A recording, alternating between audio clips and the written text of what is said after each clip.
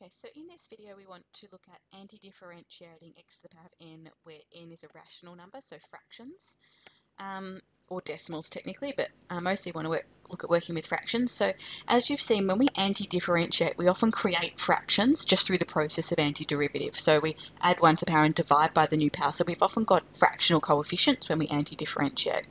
And so that can be a bit complicated if our powers are already fractions. Now I know on the worksheet that I set you a couple of lessons ago, there were a couple of square roots, so you did do a few antiderivatives with powers of half, but I just want to focus on those in isolation here in this video. So our rule for anti-differentiating x to the power of n doesn't change. It applies for all values of n except for where n is equal to -1. And my apologies, there's a plus c missing there. Let's add that in. So as long as n's not -1, it could be fraction, decimal, positive, negative, it can be irrational as well.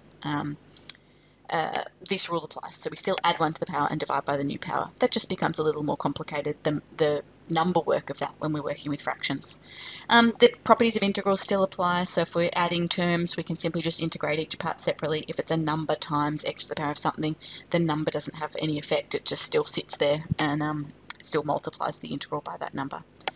Okay, so let's just work through some examples. So again, the challenge here is not in the anti-differentiating, it's in your fraction work being good. Okay, so we've got x to the power of 3/5. So we want to add 1 onto 3/5. So 1 is 5/5. 3/5 plus 5/5 is 8/5. You need to be able to do that level of fraction work in your head. And then we need to divide by that new power, so we're dividing by 8/5. Now when we divide by a fraction, we multiply by the reciprocal. So dividing by 8/5 is the same as multiplying by 5/8. So this actually becomes 5x to the 8/5 over 8. So we're multiplying by 5/8 rather than dividing by 8/5. You could also write that the fraction can be completely separate. 5/8 times x to the 8/5. That's the same thing. Okay. Alright, example 2. X to the power of 1/3 times 5x cubed plus 2x. Okay, so again, this is a product. We've got a function involving x times another function involving x. So we can't just anti-differentiate all the separate bits. We have to first expand it out so we don't have any products of functions, so any multiplication of functions. So we're not anti-differentiating yet, we're just expanding out. So still equal to the antiderivative. We're going to do x to the power of 1/3 times 5x to the power of 3. So it's going to be 5x, and remember when we're multiplying we add powers, so it's 1/3 plus 3. Okay, 3 is 9/3, so 1/3 plus 9/3 is 10/3. Plus 2x, now this is x to the power of 1, so we add the powers, so x to the power of 1/3 times x to the power of 1 is x to the power of 1/3 plus 1. 1 is 3/3, 1/3 plus 3/3 is 4/3. Okay, so, now we want to anti-differentiate. So we're going to have 5x to the power of, now we're going to add 1 onto 10/3. Now 1 is 3/3, so it's going to be 13/3. And then we need to divide by the new power, so we're dividing by 13/3. Plus 2x to the power of, now adding 1 onto 4/3, 1 is 3/3, so 4/3 plus 3/3 is 7/3, and then we're dividing by that new power. Okay. So remember this is multiplying by 3 on 13 and multiplying by 3 on 7. If you've got 5 times 3 on 13, it's just 15 on 13. Okay. So it's essentially this denominator comes up here to multiply that numerator, because this is what's going on there. Okay, so it's going to become, oh sorry, I erased the 5. It's going to become 15 on, sorry that's not 3, that's 13. It's going to become 15 on 13. 5 times 3/13 is 15/13. So 15/13 x to the power of 13 on 3 plus, now this second one we're dividing by 7/3, so we're multiplying by 3/7.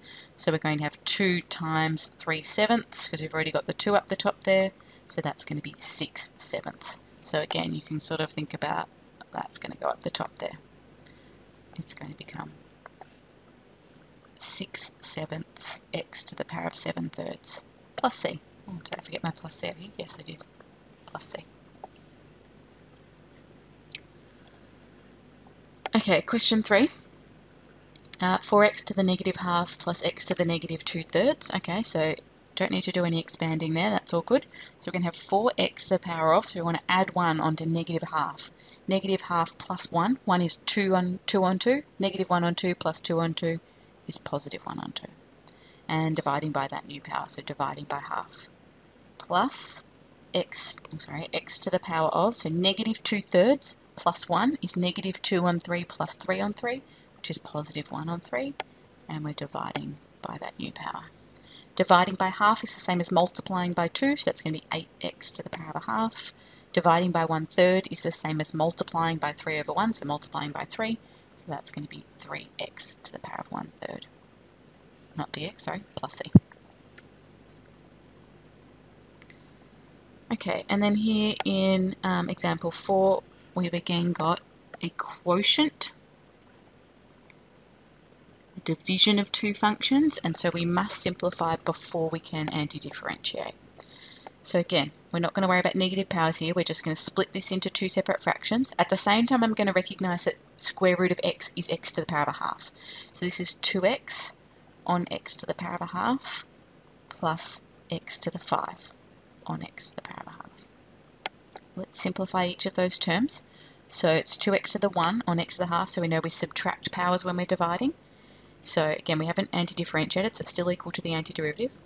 So 1 minus a half, so that's 2x to the power of a half, plus x to the 5 on x to the half, so 5 is 10 on 2, take away 1 on 2, so this will be x to the 9 on 2.